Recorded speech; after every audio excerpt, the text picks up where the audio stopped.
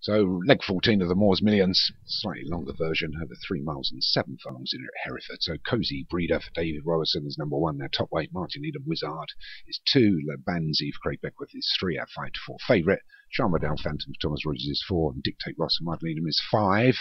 So, with 3 qualifying, Martin comes here with a couple of horses, stands every chance. And we've got a 3 mile 7 furlong qualifier. To the first of the 25 that I have to take. Race through the first couple of furlongs. The rain coming down here. And the bog becoming boggier. Let's Dictate Ross, the first of the greys from Cozy Breeder. The top weight. David Robinson up against the fence. They're all taking a keen hold here. It's going to be a 15-minute, 3 miles 7 furlong race at this pace. It's Dictate Ross, but Cozy Breeder just comes alongside and takes it up now from Martin Needham's other horse, Wizard, winner last week. It's Dictate Ross and Cozy Breeder now. So Dictate Ross just noses back in front. Wizard, Charmadale Phantom and Banzai, should I say. We go over the 4th. So another 21 fences to take. It's Cozy Breeder and Dictate Ross. Right-handed now. Approach the next. Through the 5th. It's probably Dictate Ross that's going to rise first. Cozy Breeder has taken a very keen hold now. They approach this next one. It's a plain one.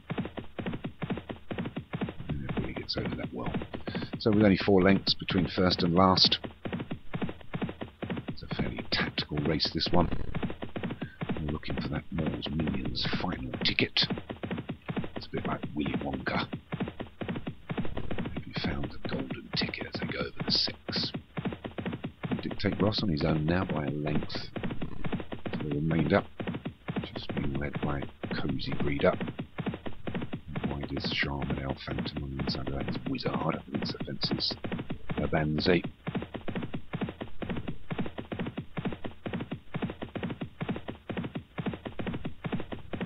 7th. Oh, we've lost one, and it's Cozy Breeder for David Robinson that's gone. Top weight. It's carrying a little bit much. It's a faller there, unlucky. So we're just 4 left. Watch them going away from the grandstand. 2 more circuits to go. There's this Dictate Ross from Banzi, Charmadale Phantom and Wizard.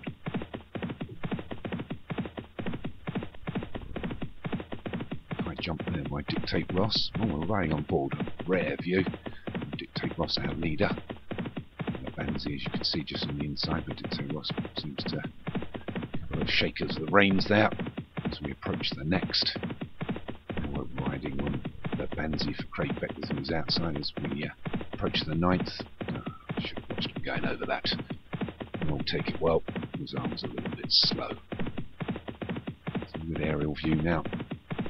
Helicopter cam. Back to normal cam.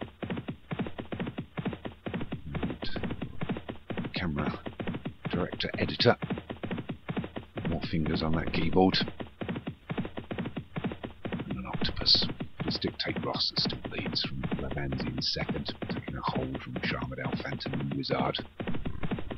We've still got a further 2 miles and a couple of furlongs before we get down to the exciting part of the race. So as they approach the 12th, we'll be nearly halfway through the fences. It's Dictate Ross with a 6th length advantage now, takes it comfortably. Charmadale Phantom just stepped over it a little bit.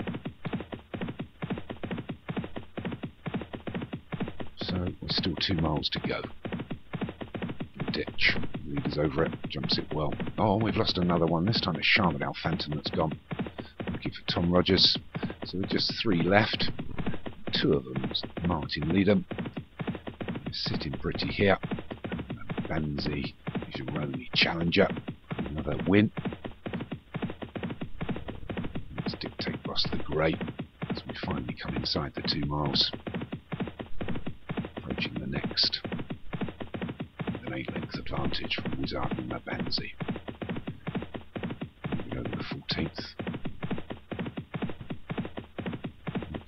Ross.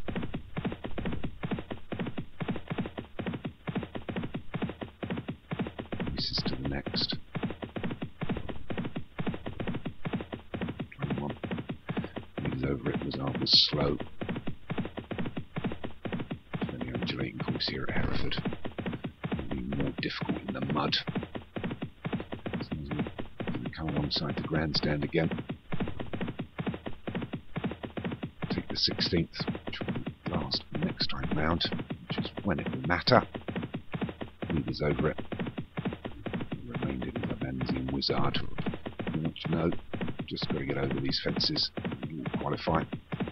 It's the winning post. Now in Indian file, it's Dictate Ross still. And this is the beginning. And that's 7 to Labanzi. Sorry, about 5, should I say. And about 3 or 4 back to Wizard. 17th. Was over there as well. So we gave Martin the day off today from the National Hunt after his success yesterday.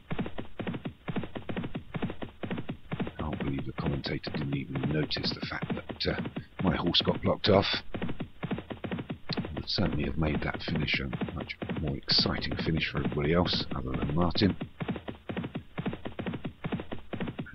Really sour grapes about it. So if anybody wants to talk to me, they can. As they go over the 19th. Small trainers don't have much chance. If it wasn't for the stupid race kit, there's still a chance of winning the Grand National. Anyway, back to this race, which is a Moore's Millions.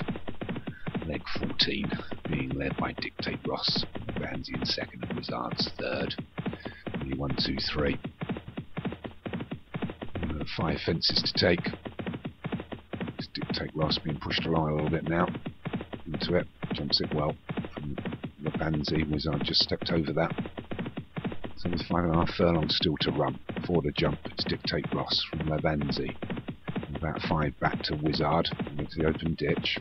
Leaders over it. There's Labanzi in second. So being pushed along now, Dictate Ross in the mud. Labanzi trying to pick up. It comes over to the rails. They swing right-handed to line up for the judge in the final half mile. Wizard's under a lot of pressure and being really scrubbed along now, but it's Dictate Ross has still got a 4-length advantage. We're inside the 4, and with 3 to jump, it's Dictate Ross approaches the next.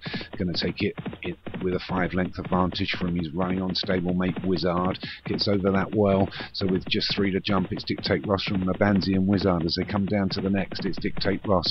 Labanzi and Wizard trying to close the gap. Dictate Ross is under a lot of pressure now, and he's still got a 1/4 mile to run, and it's Dictate Ross.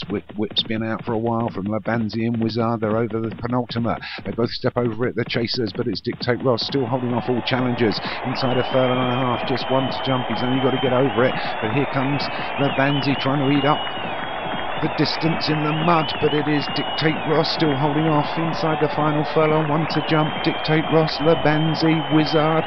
Dictate Ross, Labanzi's fighting back. We've only got half, and a poor jump by Labanzi's given it on a plate to Dictate Ross after all that good work. So Dictate Ross wins it for Martin Leadham. Second was Labanzi for Craig Becker. Third was Wizard for Martin Leadham. They'll qualify. They may well be in the final. Let's take your pick. So, leg 14 goes to Dictate Ross for Martin Leadham. Second was Labanzi for Craig Beckwith. Third was Wizard for Martin Leadham. And that's all that finished.